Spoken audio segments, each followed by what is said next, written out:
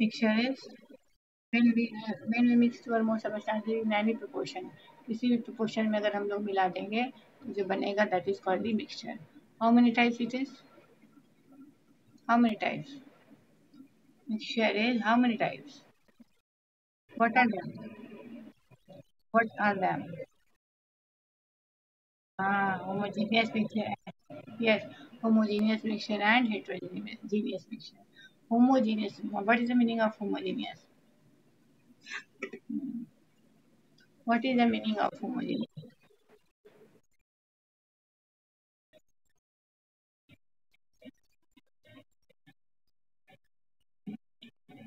Uniformly distributed. Uniformly distributed, that's called the homogeneous mixture. Heterogeneous. Homogeneous example क्या होगा? पहले homogeneous का example बता दूं. Homogeneous mixture.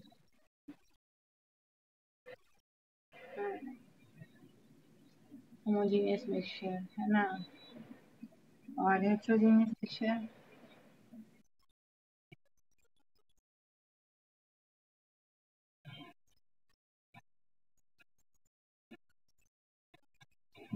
Heterogeneous mixture when the two or more substances mix in any proportion है ना. The composition throughout not same. Hetero मतलब different.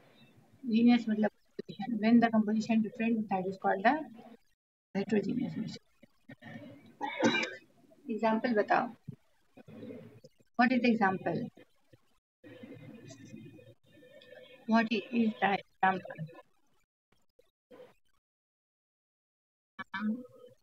Swirl है. Yes. Swirl है. Powder and sulfur powder and the iron fillings mixture. फिर है आपका sand and water, that is heterogeneous mixture. Now separating process. Separating of the component of the mixture, that is the mixture is the three types. Mixture of the solid with the solid, mixture of the solid with the liquid, mixture of the liquid and the liquid. अगर solid की mixture है तो how many processes are there? If the solid and solid are then how many processes are? कितना process होगा? कौन कौन सा process था? Hand picking, threshing, winnowing, है ना, sieving, magnetic separation, sublimation, etc. These are the methods by which the the two solid components are separated out. ये सब मैंने पहले ही बता दिया आप लोगों को. अब है आपका what do you mean by the term sublimation? Sublimation बताओ. Sublimation what? Sublimation बताया ना मैंने. Sublimation क्या होता है? दो substances which directly come in the from solid state to the liquid state without coming in the liquid. चलो, that is called, ठीक है, that is called sublimation है ना. अगर वो solid से direct गैस में गया, गैस को फिर ठंडा किया तो वो solid में आ गया without coming in the liquid state, that is called the sublimation. ठीक है. Can you give the example of? हाँ, okay. हाँ, चलो. क्या होगा? Can you give example of the sublimable compound? Sublimable substances.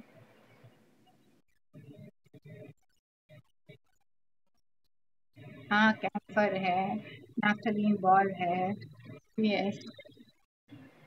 Yes, iodine है. Some examples are there and है ammonium chloride है. These are the example of the sublimable substances. If they directly come from the solid to the gas and gas to the solid without coming in the liquid state. Carbon dioxide solidified carbon dioxide. Carbon dioxide gas है. अगर solidified करेंगे तो direct solid बनेगा और फिर हम लोग उसको छोड़ देंगे तो फिर वो डायरेक्ट गैस में बन जाता है without coming in the liquid state. तो उसको हम लोग क्या करते हैं? ड्राई आइस करते हैं. इसे heat ice, that's because that colour is the white and that have the cooling agent, ठंडे का काम करता है.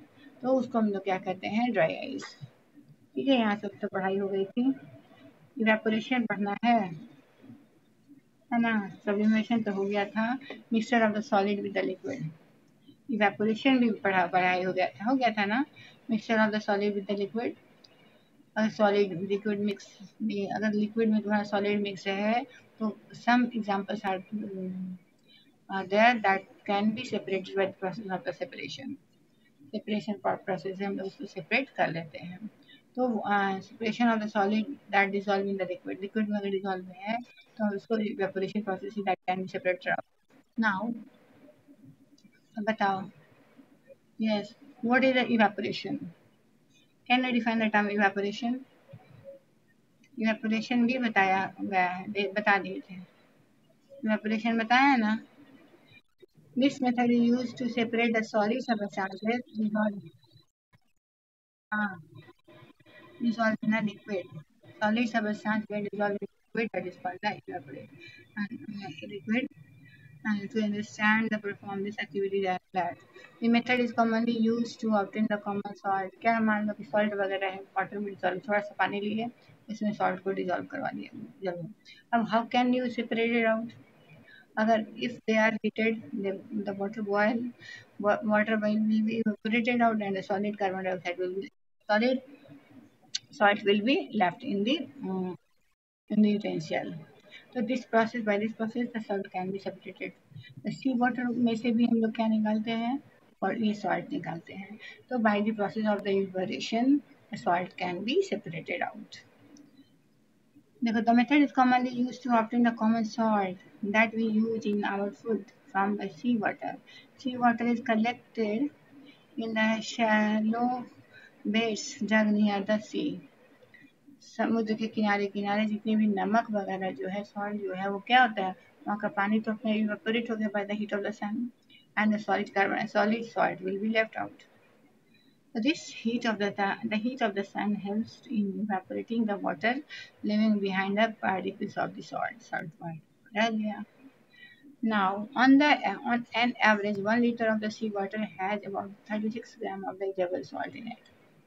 1 लीटर से 36 ग्राम सॉल्ट जो है वो निकल जाता है। नाउ अब है आपका next is the crystallization। You have well studied about the evaporation. Now we have to say to learn about the crystallization। Crystals के फॉर्म में आ गया। इवेपोरेशन तो प्रोसेस था, सॉलिड के फॉर्म में आ गया था। मान लो सॉल्ट को हम लोग वाटर से निकाले हैं, सी वाटर से निकाले हैं, तो सॉल्ट तो निकल गई, इवेपोरेशन वो सॉल्ट तो निकल गए, लेकिन अभी क्या वो प्योर फॉर्म में है? अभी वो प्योर फॉर्म में नहीं है। Different components are mix in them.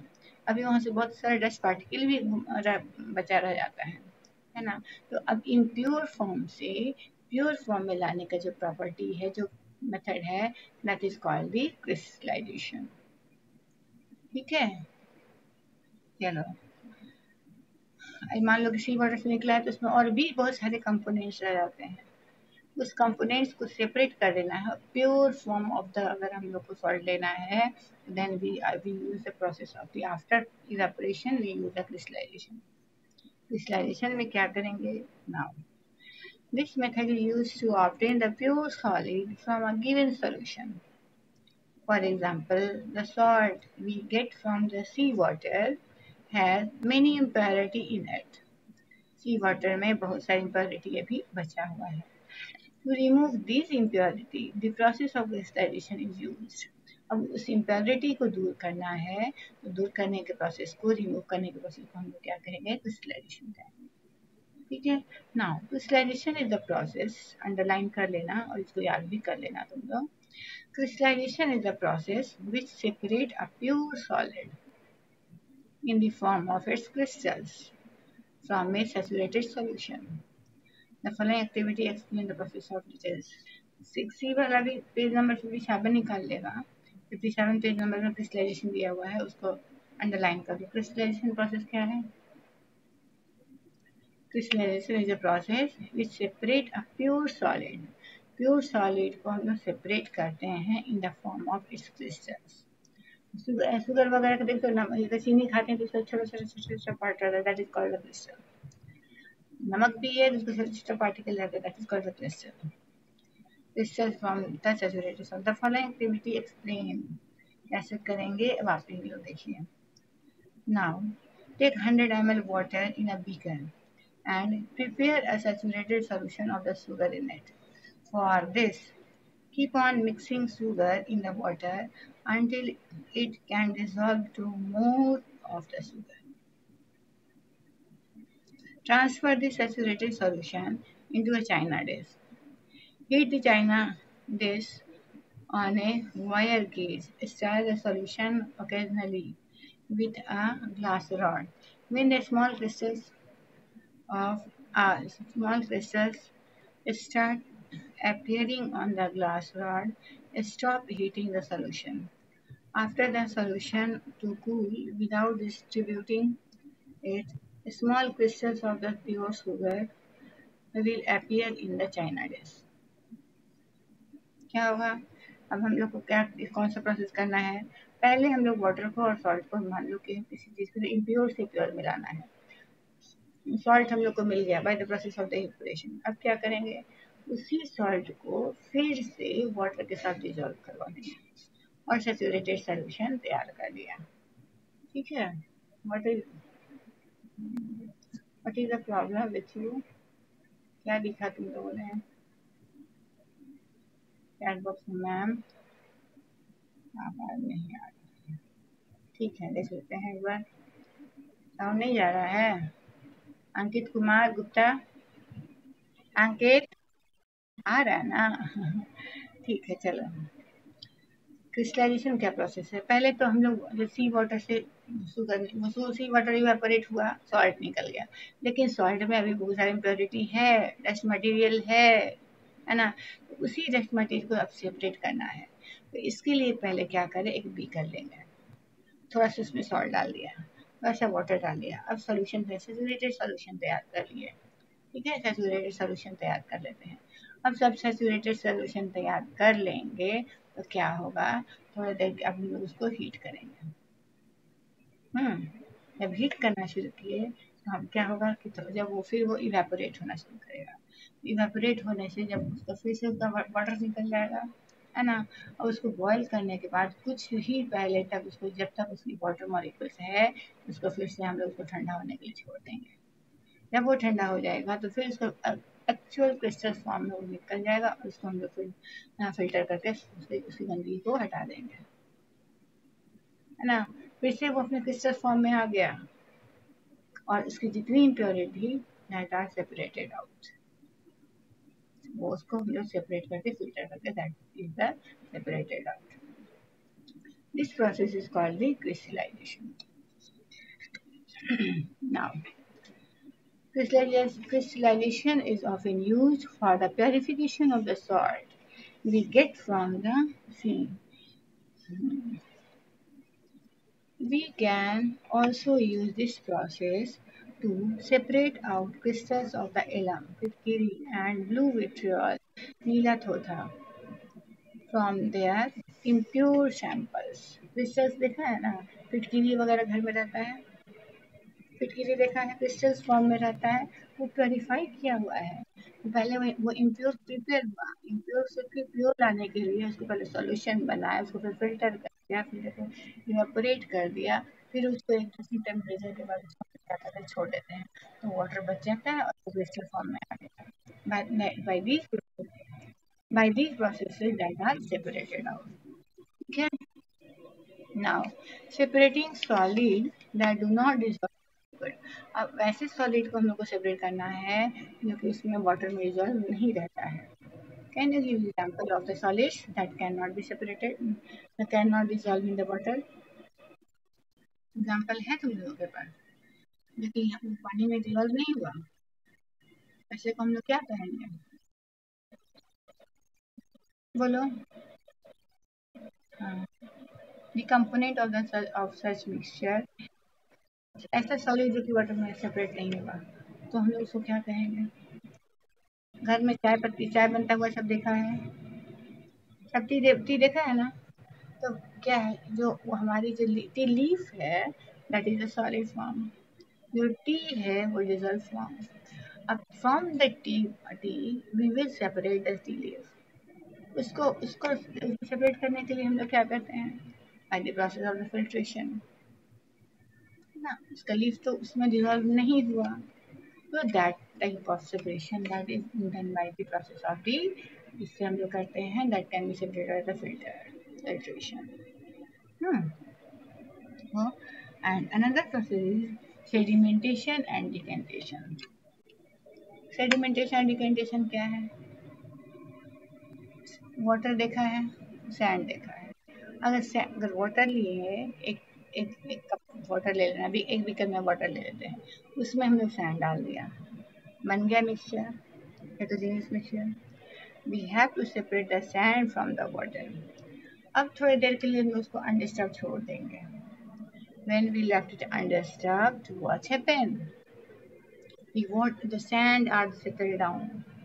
Sand क्या होगा? नीचे की ओर जाके सेटल डाउन कर जाएगा. ठीक है, और वाटर जो है वो तुम्हारा ऊपर आ गया. जब वो दोनों सेपरेट हो गया तो धीरे धीरे धीरे धीरे करके हम लोग पानी को क्या करते हैं, दूसरे बर्तन में ढाल लेते हैं. डाल लिया. डालने से क्या हो गया, हमारा जो पानी था वो अलग हो गया और सैंड जो था वो अलग हो गया. घर में ऐसा करते हो. इस प्रोसेस को क्या कहेंगे? सेडिमेंटेशन कहते हैं. That process called the sedimentation. ठीक है, इतना देर देर से क्यों आता है सर? नाउ अब सेडिमेंटेशन क्या है अच्छे से समझ लो. Sedimentation separating the solid that do not dissolve in the liquid. ऐसा solid जो नहीं है that are separated by the process of sedimentation, decantation, loading, etc. Some solid do not dissolve in the liquid. For example, the tea leaf, chalk powder, sawdust, pulses are all insoluble in water. घर में बहुत सारा process हम लोग देखते रहते हैं. देखते होंगे मम्मी लोगों को कि वो पल्सेस वगैरह को वॉश करती हैं बिफोर प्रिपेयरिंग इट. दाल बनाने के पहले पल्स को पानी वाटर यूटेंसिल में लिए पानी डाल दिए. पानी डाल के उसको फिर हम उसको रगड़ करते हैं. उसको धीरे धीरे धीरे करके ढाल देते हैं. पानी उसका गिर जाता है, वो रह जाता है. ये प्रोसेस सभी ने देखा होगा. देखा है. दिस प्रोसेस कॉल्ड क्या कहेंगे इसको? Decantation. First of settle down, sedimentation. Sedimented substances will be decantation. जब वो सेटल कर रहा था मिलाने के बाद तो हम लोग कहेंगे सेडिमेंटेशन. और सेडिमेंटेड मिक्सचर को फिर हम धीरे धीरे करके हम लोग दूसरी चीज में ढाल लेते हैं. तो वो क्या हो गया हमारा? That is called decantation. In this way, the pulses and the water are dissolved. Water are separated out. The component of such mixture can be separated by the following methods. पहला क्या है? Sedimentation and decantation. प्रोसेस तो समझ में आ गया. अब देखो इसको. Sedimentation is a process by which insoluble heavy solid particles in a mixture settle down on their own. अपने आप वो सेटल कर जाएगा. अगर वाटर सैंड को लेंगे थोड़ा देर छोड़ देंगे अनडिस्टर्ब तो वो अपने आप नीचे जाके बैठ जाता है, वो सेटल कर जाता है. Okay, now the liquid has to be given the poured into another container without distributing the settled down solid particle or the sedimentation. वो जब settle कर गया, that process called the sedimentation. The process of obtaining clear solution, pouring it into another container without disturbing the sediment is called the decantation. अब धीरे धीरे करके हम लोग अगर ढाल लेंगे तो उसको कोई भी सेडिमेंट में कोई भी डिफरेंस कोई भी फर्क नहीं पड़ेगा, वो नहीं लेगा और वाटर जो है वो सेपरेट हो जाएगा. This is process called the decantation. इस प्रोसेस को क्या कहेंगे? डिकेंटेशन कहेंगे. ठीक है. Now let us perform a simple activity to understand this process. Activity 4. Take some water in a beaker. Add some sand into it and stir. जो अभी activity बताए वही है आपका. ठीक है. Now take some water in a beaker, add some sand into it and stir. Let it stand undisturbed for some time in a beaker. After a few minutes, the sand particles settle down. This is sedimentation. Gently pour the clear water into the another beaker without distributing the layer of the sand particle. This is called decantation. ठीक है, पहले sediment हो गया, sedimentation हो गया, water और solid particle अलग हो गया। अब उसको हटा देंगे तो वो होता है हमारा डिकम्पोजिशन। ठीक है, sedimentation and decomposition method are use for removing the insoluble impurities from the river and the canal water। River water को कैनल वाटर से सेपरेट करने के लिए भी ये हम लोग सेपरेशन यूज वो यूज होता है। They are used in the water treatment plant that supplies the drinking water to our homes, schools and offices। ये जो घर में घर वगैरह में सारा वाटर हम लोग सप्लाई वाला पानी आता है तो क्या होता है, इन सभी प्रोसेस को क्लैरिफाई करके ही दे रहा है। ठीक है, नाउ